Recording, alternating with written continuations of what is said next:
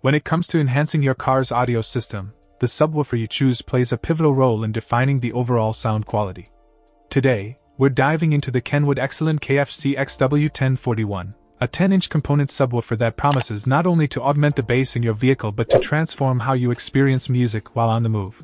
Starting with its build, the KFC-XW1041 features a robust two-piece polypropylene cone paired with a rubber surround.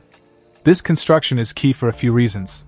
Firstly, polypropylene is known for its durability and resistance to various environmental factors, which is crucial for automotive settings where temperature and humidity can fluctuate dramatically. Secondly, the rubber surround not only supports the cone effectively but also ensures that it returns to its original position after movement.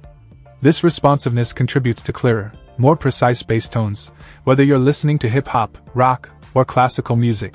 Power handling is another critical aspect of this subwoofer.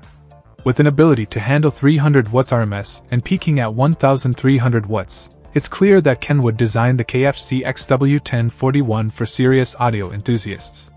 This high power capacity means that the subwoofer can deliver consistently powerful performance without the risk of distortion, even at high volumes.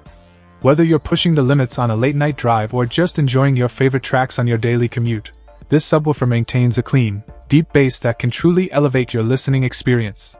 The top mount depth of 4 to 7/8 inches is particularly noteworthy. This compact depth makes it easier to install in various types of vehicles, from compact cars to larger SUVs, without sacrificing valuable space. It's an ideal choice for those who want high-quality audio but don't want to compromise on cabin space.